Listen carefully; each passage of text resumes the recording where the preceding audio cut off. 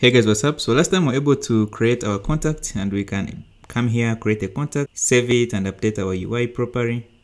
So right now what I want to do is go ahead and add a switch here such that the user can say, I want you to add this contact to my favorite list. In React Native, we have a built-in switch component, which is cool. That's always native on every other platform. So on iOS, it will look different.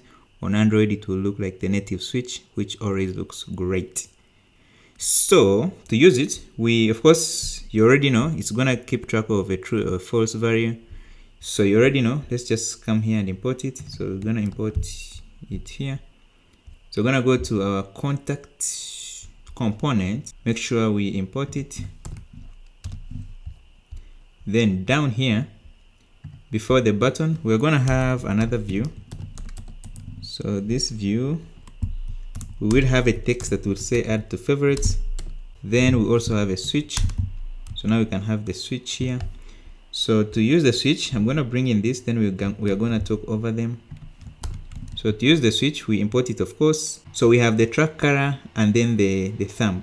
So the thumb color represents where a user touches, and then the track color represents where the user slides to.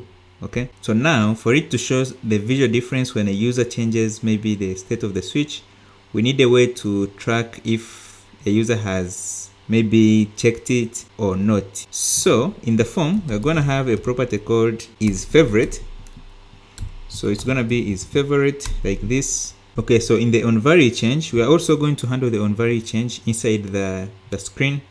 So I'm just going to have a toggle value change here, and then this, the value, we might not use it, but for now we are just going to, since we're already sending the form values, we can just keep it. So like this. Then let's go ahead and create this function that will be responsible to update our form about our current state of this switch. So we need to make sure we are sending it here. So inside the screen, we can come here, then let's define this function. So const. So here we can have a set form. Now of course here we don't have a name, we already know it's one name. So here we can change isFavorite. So the value of the isFavorite will be the opposite value of the current value. So here we can say it will be the form.isFavorite like this. So let's make sure we are sending this one down like this. So when we come here, you notice that we have our switch, and when we click it, you see it changes. But what I want to do is now change these colors to use our app colors.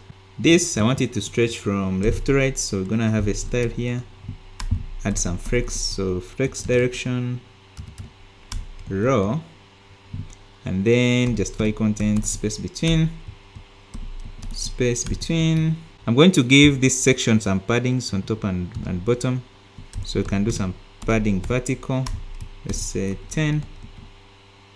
Then let me do align items so they are all aligned properly. So align items center, save it, and now it's looking good. So for this text, I'm going to increase the font a bit. So style, font size, let me do like 17. And now it's bigger, which looks good to me. So about the colors here, so let's first examine these colors here. So I'm going to put a red and blue here for the track colors, so we see what's happening. So when we save, you notice that the track color is red, and that's because it is true. So when we do this for the track color, when it is true, we really would not want it to be like this. So we would want it to be the primary color instead of the red. So here I'm going to come in and say, okay, use the primary color. So colors dot primary.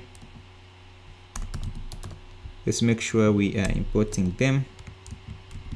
Import colors, save.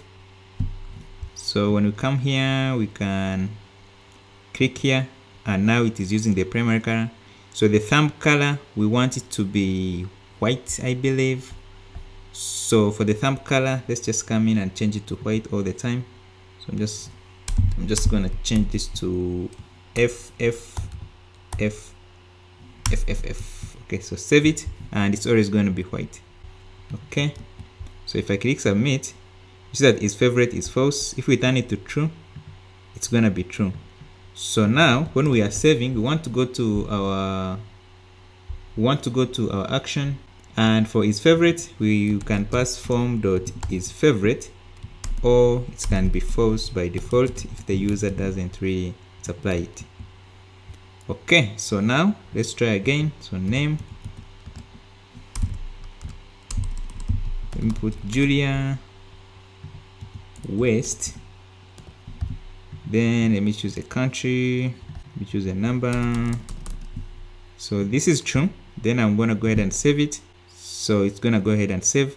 So when it saves, you notice that we sent it as true, so we'll be sure that it's gonna be saved as true also. So yeah, so that's gonna do it for this video. In the next one, I'm gonna come in and we'll start working with Firebase, uploading pictures. So yeah, so it's gonna be interesting. I'll talk to you soon.